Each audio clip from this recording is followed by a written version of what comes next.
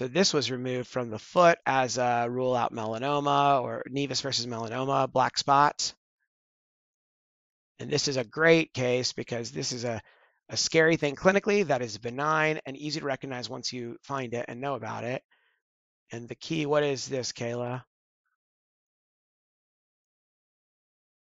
Talon noir, yeah. The black heel or black claw, right? This is traumatic hemorrhage into the stratum corneum, sometimes from, you stubbed your foot, or I've heard of it happening in people playing basketball and running and sprinting and then stopping and turning back to the other side of the court, and that sheer force causing some bleeding. But in any case, it's basically what lay folks would call a blood blister, right?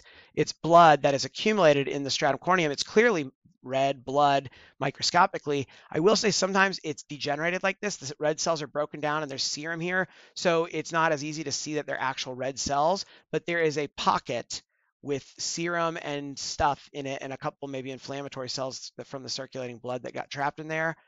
And that clinically, even though it's red to us, it can look very dark and black to the naked eye, but is actually not black microscopically. So always look for that, particularly on acral skin, especially on the foot.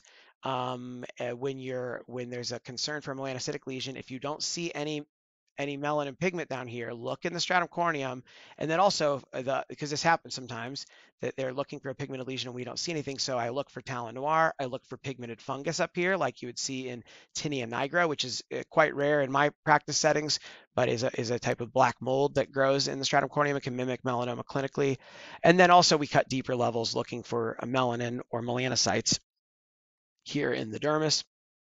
Also, I've rarely seen times where pigmented lesions clinically were actually due to exogenous pigment on the surface. Sometimes it's hard to tell because like here we've got ink, surgical ink that got on the surface, but I've seen times where silver nitrate got onto the surface and had like black particles, and that actually happened clinically and they didn't realize it. I've seen times where people had contact, I think, with walnut trees, or walnut, the outside of walnut shells, and got black on their hands. So those are all different things that can sometimes cause pigmentation clinically.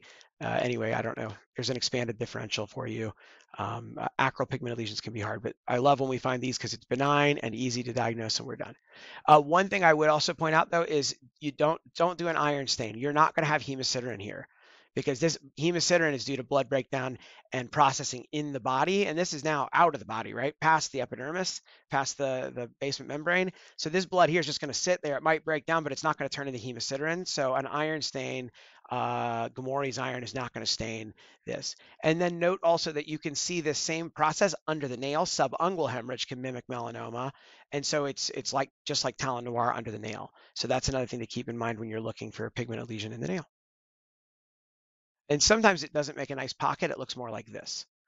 And you might have a little parakeratosis, like that may have been like there was when the trauma occurred and then it grew and got pushed up. And the patient, by the time they came in for a biopsy, it's been a few weeks and the blood and the parakeratosis have lifted. And now you have new normal keratin underneath because the epidermis has healed and gone back to normal. So even this right here would be good for Talon noir.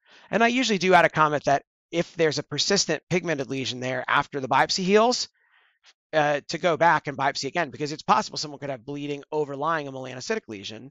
So, I think that's always good to keep in mind that this should go away after they do the biopsy and it heals. There should be no more pigmented spot there. If there's still pigment, then that means that maybe they could have two things.